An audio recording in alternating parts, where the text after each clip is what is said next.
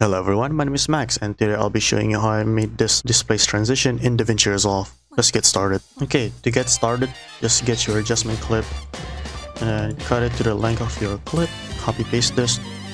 And now we're gonna open this adjustment clip, get us a displace node. And now we're going to drag this onto the displace. Oh, oops. Drag it here.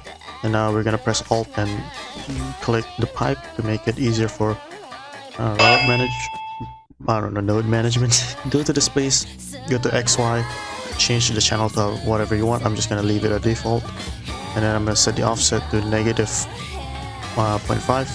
And now you can just mess with this. This makes it so it'll only move like around the outer layer, and you can just move everything using this slider. You can override it by making it to however number you want. So for this one, I'm just gonna change it to 0, add a keyframe, and then go to 0.2, make a turn on gradient extrapolation, and now make a spline. Now same thing here, gonna press E, add a displace node, gonna drag it to here, make a pipe route, go to displace, this, and then change it to negative 0.5.